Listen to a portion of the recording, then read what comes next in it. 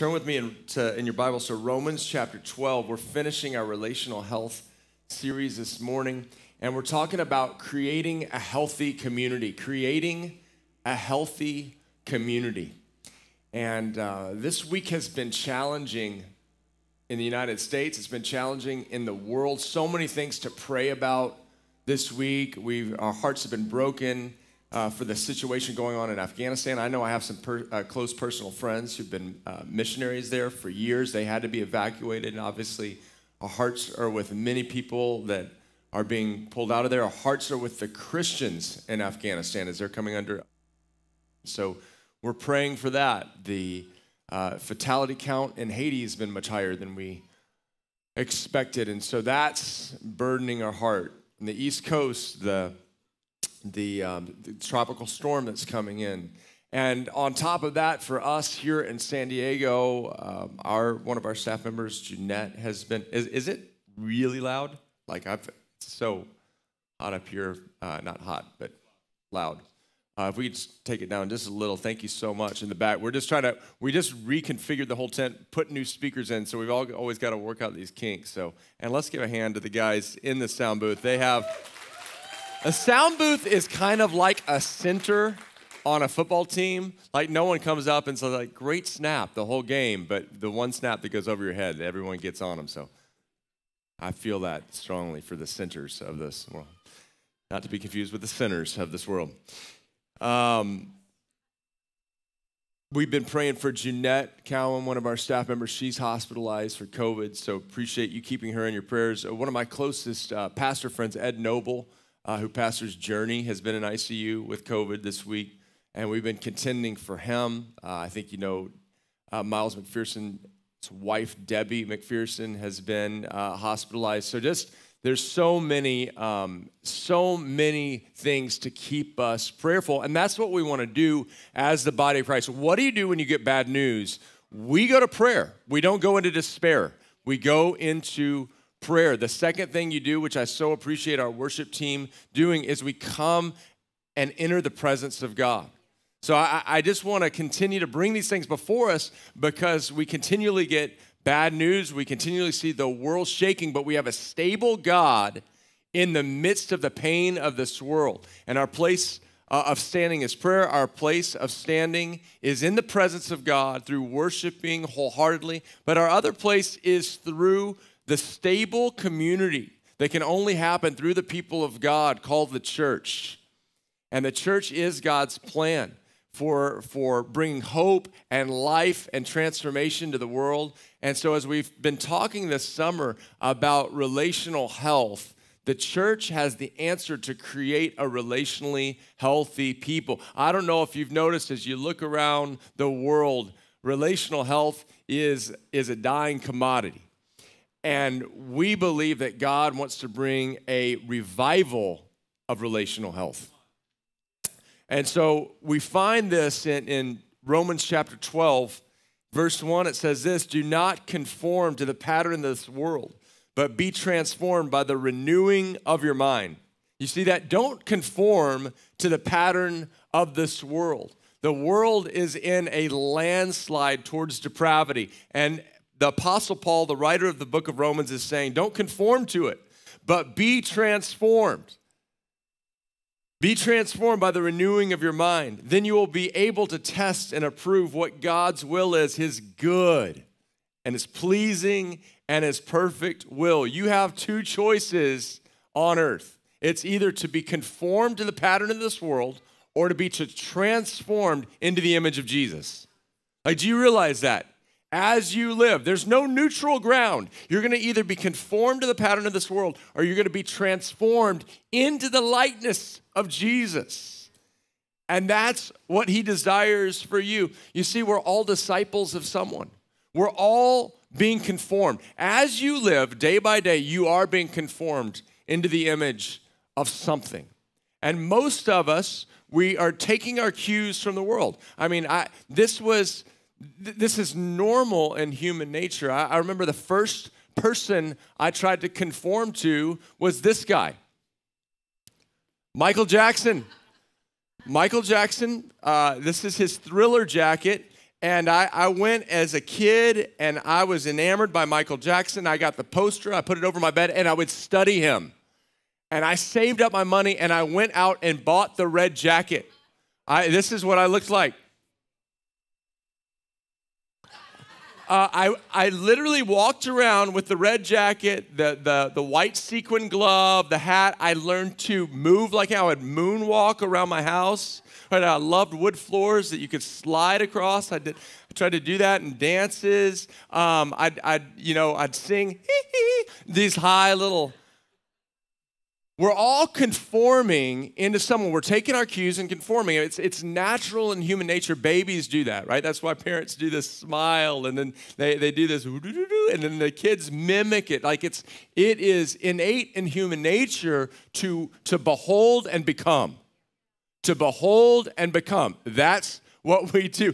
I was cracking up that one of my boys had his first football game or his first football scrimmage, and he said the refs aren't going to be there, so we've worked up our victory celebrations. And he goes, so we're going to get in the end zone and all do the rowing thing in a boat. And I'm like, no, you're not.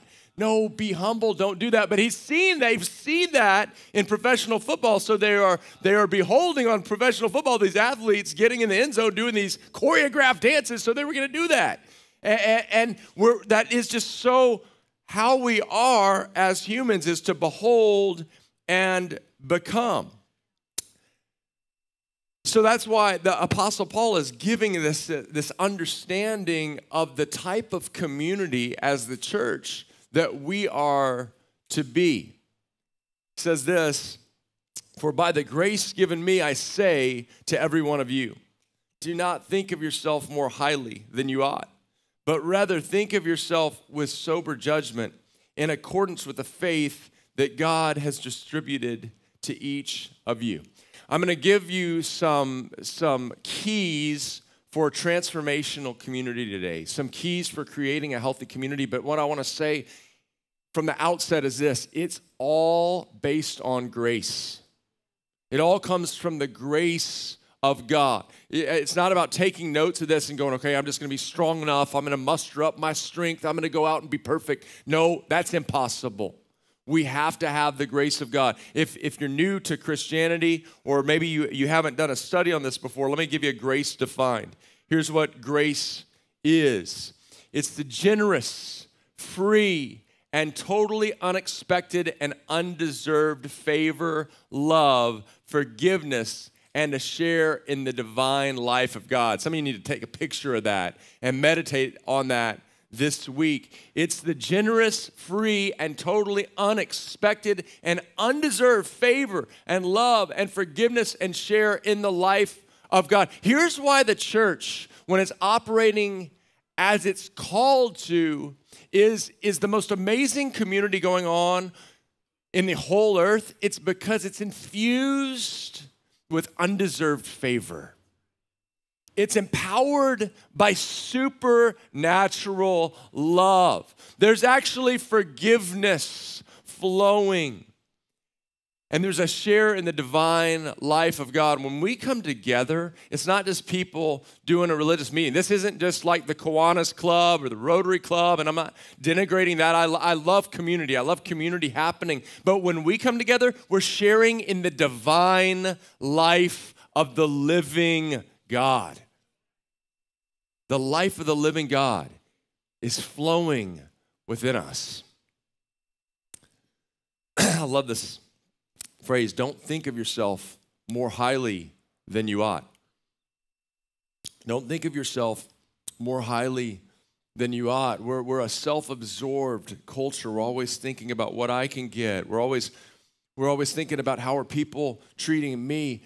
And Paul is explaining, no, when we come in, we operate in grace. We need to extend grace. We receive grace from God. Like if you don't receive grace from God, you can't give grace to other people. If you don't receive grace from God, you can't give it to other people.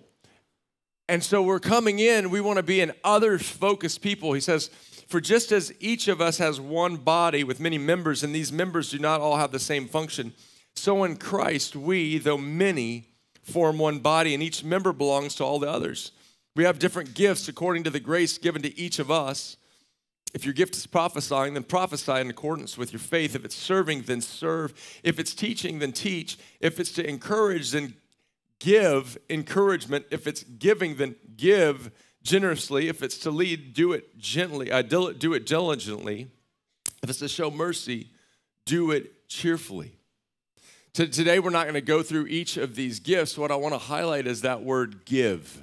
I want to highlight that word give. The difference between the church community and other groups is when you come together as the church, a healthy church is one where each member is coming to give. Where each member is coming to give. I was sent this article about this 92-year-old woman who is known for her happiness. 92-year-old woman, she is known for her happiness, so she interviewed her. I thought, that's a great person to interview. If you're still happy at 92 years old, I'm going to listen to you. You know what two of her main points were? Give more, expect less.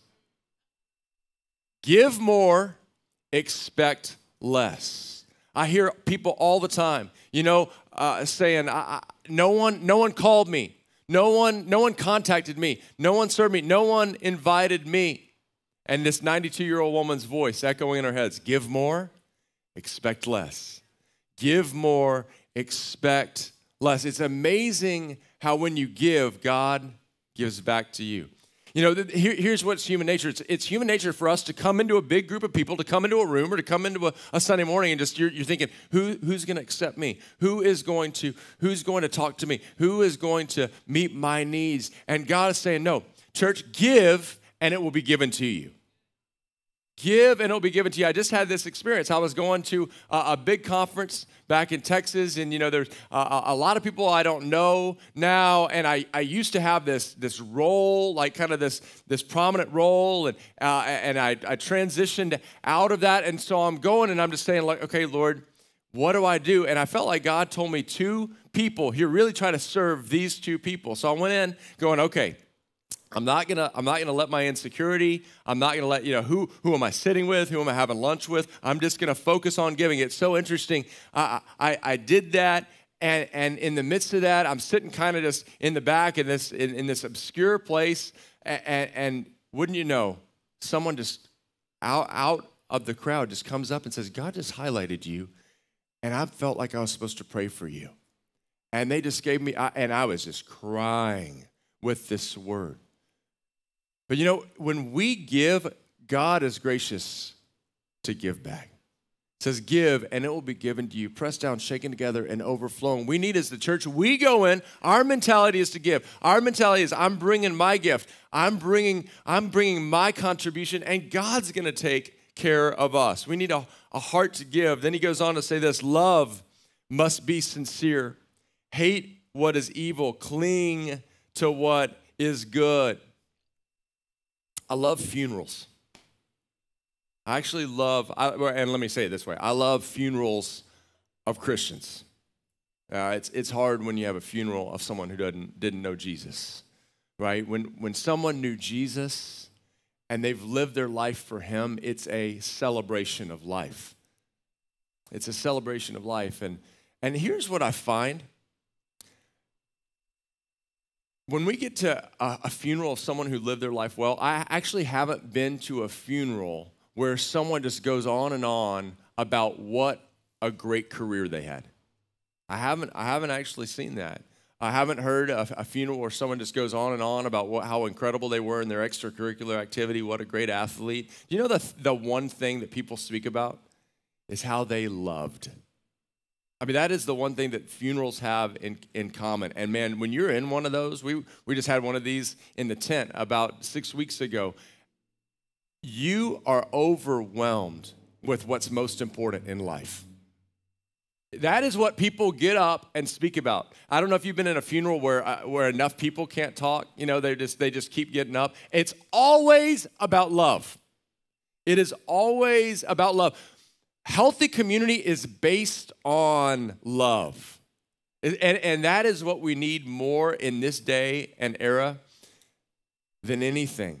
Right? We're in a day and era where people, it's hate, it's tear apart, it's destroy, It's this group against that group. It's this political group against this group. It's tearing down. It's pointing out. And Paul's saying love must be sincere. Hate what is evil. Cling to what is good. So I want to talk to you for a few moments today about our relational DNA. Our relational DNA as a church. We had this experience when we launched All People's Church years ago in our house. So this church launched in our little living room right by the college area.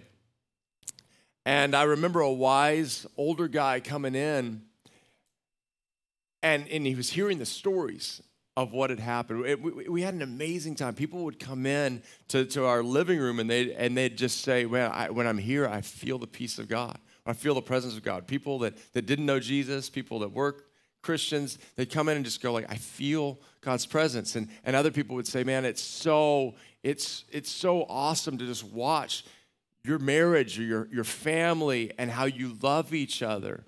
And they just stay, and we just linger around our dining room table. I mean, it's why we do small groups, because people are desperate for a place of peace. They're desperate to see healthy relationship. And this older man wisely said, he said, "So how is your church going to understand how they're expected to treat each other?"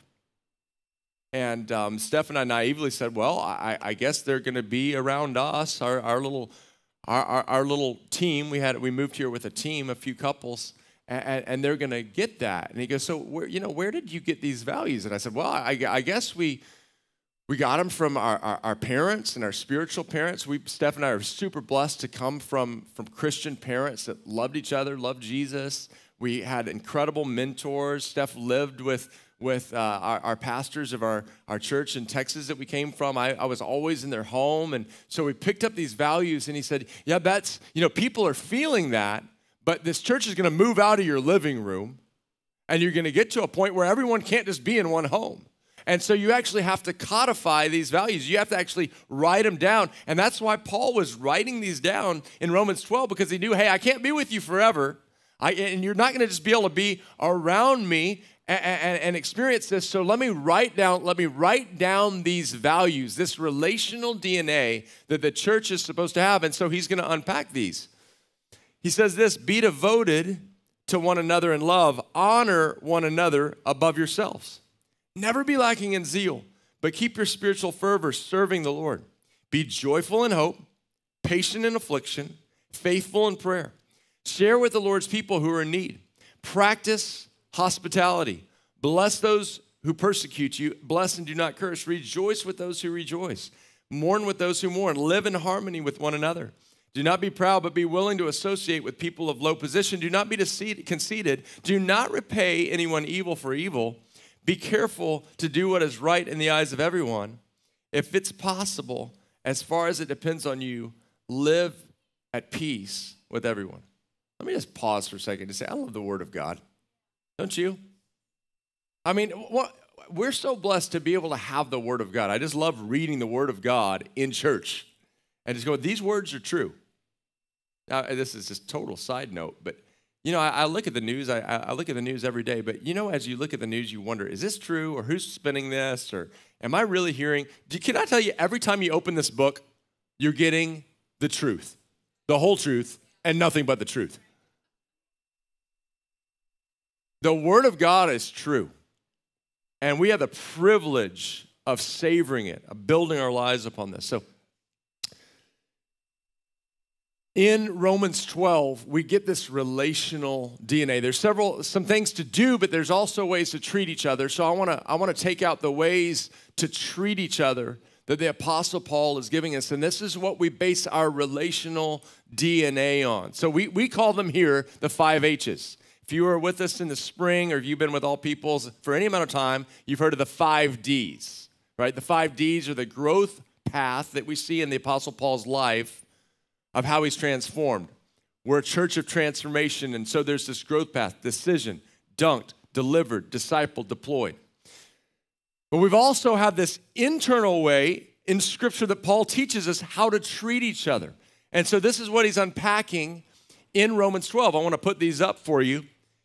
Here they are, the relational DNA that we see in Romans 12. Honor, hard work, honest and vulnerable, hospitable and warm, healthy conflict. We see these. I want to unpack these for you in Scripture because this is going to create a healthy community. Most of us didn't grow up in healthy families. If you just watch TV, I mean, the understanding you get of community, it's so unhealthy, it's so dysfunctional. And if that's what we see, if we're watching TV, if we're just modeling, like I did, off Michael Jackson, or you're modeling after your latest favorite show or your latest Instagram influencer, you're probably not getting this. So let's look at what Paul, the Apostle Paul, is talking about, because here's the thing. These are the rules of how we're going to engage. And all of a sudden, some of you are like, don't give me rules. Like, I'm free. I want to be free, right? No, I want to tell you, you love rules. And I love rules. And I'm not like a big rule guy. I mean, you can ask my team. Like, I'm not the like, oh, let's do this. I'm an artist. I'm like, let me express myself, right? If I wasn't balding, I'd have long, flowy, free hair. Like, seriously, in heaven, I'll have long hair. Look at my boys. You can tell. I lived through them. So don't be like, Robert's this religious, nitpicky. No. But I do love rules. Like, I love the rule that you have to stop at a red light.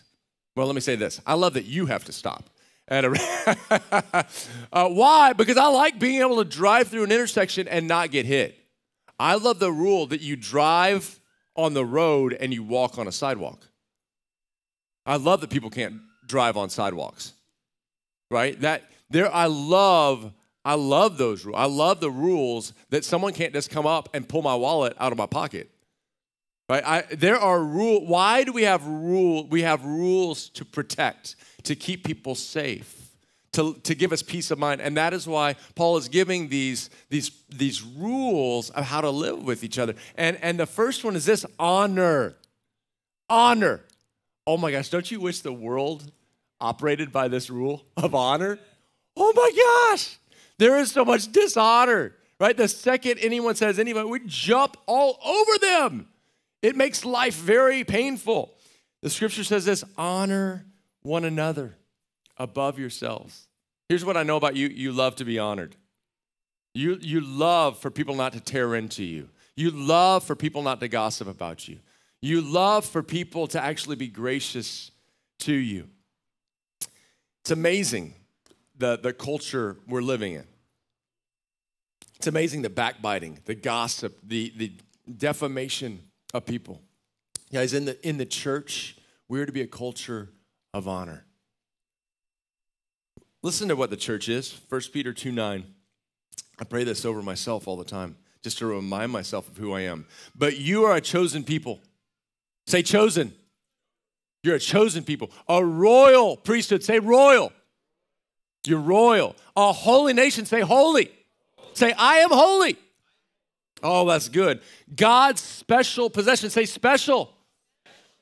You are special, that you may declare the praises of him who called you out of darkness into his wonderful light. When you turn and look down the row, you are looking at royal people. You're looking at holy people. You're looking at chosen people. You're looking at special people. Every person called by the name of Jesus is holy, special, chosen, called out, royal, and they deserve to be honored. When someone comes into this place, they will be honored. That is one of our rules. If you have not been honored by us, we actually repent. And that is not our heart. Our heart is for you to be honored. We need to honor. We need to honor people. We need to honor. We need to honor women in this church. We need to honor men in this church. We need to honor children. I love that Jesus gave honor to children. I love that Jesus gave honor to the poor. I love that Jesus honors each and every ethnicity and people group. I love that Jesus honors people. We need to honor leaders. We need to be a culture of honor. And when you come into a culture of honor, there is a peace and there is a joy. that comes with that. Let's be a people who practice honor. How do we honor people? We say hi to people. We actually look at people. I don't know if you've ever been to a place where no one even looked at you when you came in. No one recognized you. That is not fun. Right? I remember one pastor saying, in our church, we want to give people anonymity. We want people to be able to slip in and slip out, and no one notice that they're there so people can kind of hide out. And I'm like, that's not the kind of family I want to grow up in. I love being in a place. I love when you walk in a room. Have you ever walked in a room and no one says anything, and the conversation just keeps going, versus you walk in the room and, this is so great. This is so great. I'm just thinking about this stuff from last night. We went to a lot of sports games this week. But last night, this fourth string kid got in and made a play on the sports field, and his friends went crazy. Okay, they were like, LD, LD. And his name was 32. They were like, 32, we love you, 32. They're going crazy. Like, they couldn't stop going crazy. And you start seeing this guy smile. He got one tackle. All of a sudden, you turn around, and his friends, these two guys, have taken off their shirts and written LD on their stomachs. Okay, and so they're yelling for him. This is so awesome. So our team goes up. And this is either the fourth or fifth string running back. They put him in the second to last play of a game, and he's so excited because his friends went crazy. I mean, it was like overboard how much his friends went crazy over there. So the coaches hear the kids, and so they're like, you know what, we're just gonna bless these kids. And they put him in on the second to last play of the game. And he's so pumped up, he goes and knocks down the other guy and recovers a fumble on the 1 yard line. And so now the crowd is going crazy. 32, we love you. I mean, they are going crazy. And so then they're like, give him the ball, give him the ball. So they put him in, the fifth string running back, to run in. And he runs in and gets a touchdown. It's like the best day of his life. And so the crowd's going crazy. They dogpile him at the end. But I'm like, that is honor. This guy, he gets one play. His friends go so crazy. They paint his name on their chest. And what happens? He does something that no one ever dreamed he'd do. That's the power of honor. Right? That is the power of honor. Let's make people great in this church. Let's give people a chance that no one else is giving people a chance. Right? 32, we love you. Hard work, Romans 12:11, never be lacking in zeal, but keep your spiritual fervor serving the Lord. Keep your spiritual favor serving the Lord. You'll never be completely fulfilled until you are working. You're serving the Lord. One of the things that concerns me is I'll hear people say, oh man, I got the best job. I only have to work 3 hours a week, and then I can just do whatever I want. Did you know that work is not a product of the fall of man? Do you know that work is not from the curse? Did you know that? Right? This is, and just hear me. I love to play. I think I'm pretty good at playing. I'm pretty good at enjoying things. But do you know that work is not bad? Work honors the Lord, and working to. A lot of times we tell our kids to work hard, right? You need to go out and work hard. Why? It's not so you can get straight A's. It's not. The ultimate goal of working hard is not to get into a great college and to get the highest paying job. Did you know that? Do you know why we work? Whatever you do, whether in word or deed, do it with all your heart because you're serving the Lord. And He'll reward you. We've got to redefine work, because if it's all just about our success, our accolades, our finances, right, that's not eternal. This is one of the things I sometimes challenge different ones on our staff, because they end up doing all the work, and we want to be a hardworking staff because that honors the Lord. But sometimes I'm like, hey, don't feel bad about asking someone. We have a big volunteer culture, and I'm like, don't feel bad, because here's why. If you don't challenge the church to work, you don't conform people into the image of Jesus. Why? Because Jesus is a servant. Jesus was a hard worker. The Bible says the Son of Man did not come to be served, but to serve. If you don't challenge people to serve, you don't let people become like Jesus. So when we're not working, when we're not serving, so this tent thing, this took a lot of work. This took hours. There was several, there's about half a dozen men that I just want to thank that rebuilt this stage, right? But when they're doing that, they're honoring Jesus. Our amazing children's workers, it's not just about taking care of kids, it is worship to Jesus. When you are taking care of your neighbors in the name of Jesus, you are honoring the Lord. Right? It is worship to work unto the Lord. And when you do that, you become conformed into his image. I want to challenge you. How are you going to serve the Lord this year? If you're taking notes, write it down. How am I serving the Lord? That is worship. That is worship, just like raising your hand. I am all about coming and raising my hands in worship. But when you are giving out a cup of cold water, when you are parking people in the parking lot, when you are taking something to someone who is sick, that is honor, that is worship, and that is becoming conformed into the image of Jesus. And it scares me, and I think the Lord is pruning. It scares me how much the American church was just about entertainment. Sit back, relax, and enjoy the show. It was like a movie, right? It's kind of like a flight versus no, the church is an army becoming more and more like Jesus as we serve. Honest and vulnerable. Honest and vulnerable. Oh, this is a big deal because the world, sometimes I'll ask non-Christians, what's the first word you think of when you think of Christians? This is heartbreaking. They'll say hypocrite. Why? Because you're trying to act one way but live in a completely different way. The world is desperate for authentic. The world is desperate for real. Let me just say, in this church, we want to be real. I had a pastor that was bragging on you guys the other day. I was talking to him about our Freedom Day. So, in our 5 Ds, decision, dunk, delivered, we believe that Jesus wants to set us free from our addictions. They say that 80% of men are addicted to pornography. And I can just say, by God's grace, not in this church. But it's not because people didn't start that way in this church. It's because people got real that they had an addiction, and so they got set free. So I was talking to him about our Freedom Day, and I said, we've had about 800 people, 800 adults go through our Freedom Day. And he goes, man, I could never get people to go to a Freedom Day in our church because they wouldn't admit they need freedom. He's like, how did you get your church to admit they were free? And we said, well, from the very beginning, we've said this. We want to get rocked by God. We want to get real. It's in our vision statement. Get rocked. Get real. Give it away, right?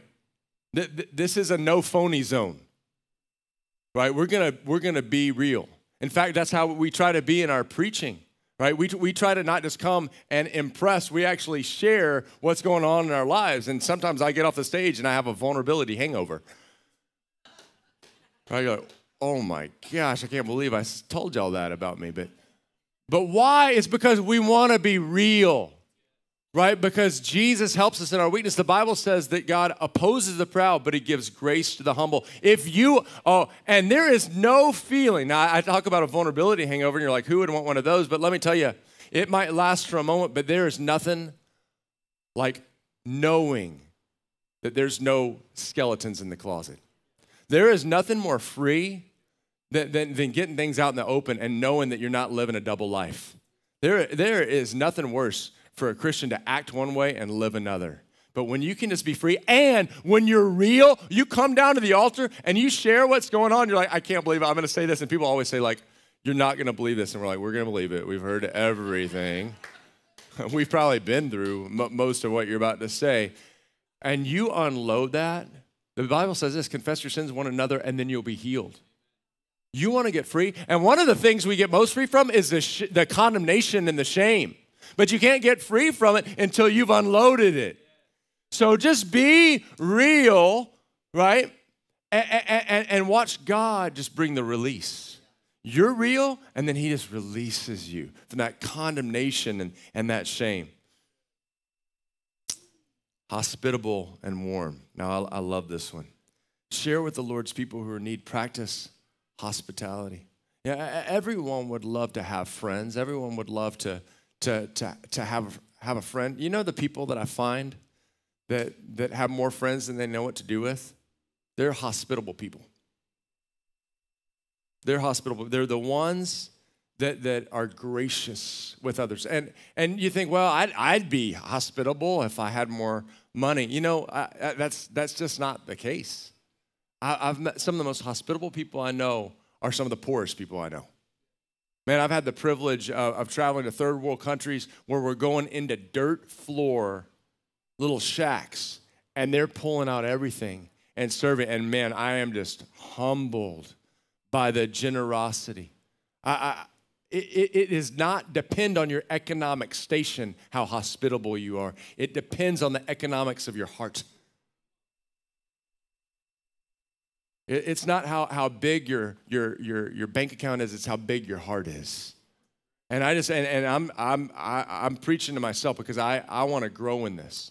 I want to grow in being hospitable. I want to grow in relational warmth, that when people come, and this isn't just generosity financially, although that's a big one. I mean, people just, it's amazing how touched people are when you buy them a meal. It's amazing, and you say, I can't even afford a meal. Buy someone a cup of coffee. It's amazing how touched someone is. But also be generous with eye contact. Be generous with your time.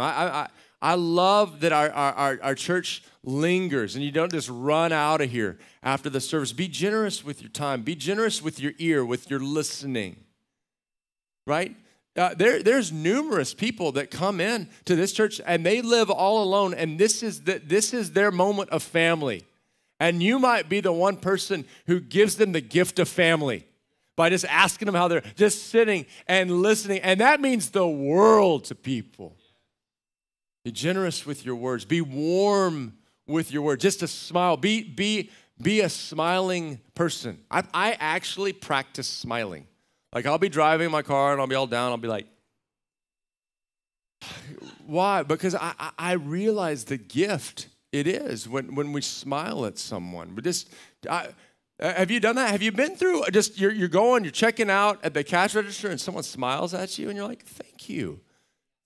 Why? Because people matter, right? They're not just a means to an end. Treat each person as a valuable person. Let's end with this, healthy conflict. Let me just say with the hospitality, one of the most powerful things you can do, because this is a church of small groups. We believe that people actually get transformed when we get together in smaller groups. One of the greatest things you can do is open your home or your apartment or your dorm room. That transforms people. I mean, we have found that was our dining room table was our greatest evangelism tool when we started this church. Just sitting around the table and having meals and sharing meals. That is something that you can do. You don't have to have I have been in opulent homes that felt cold.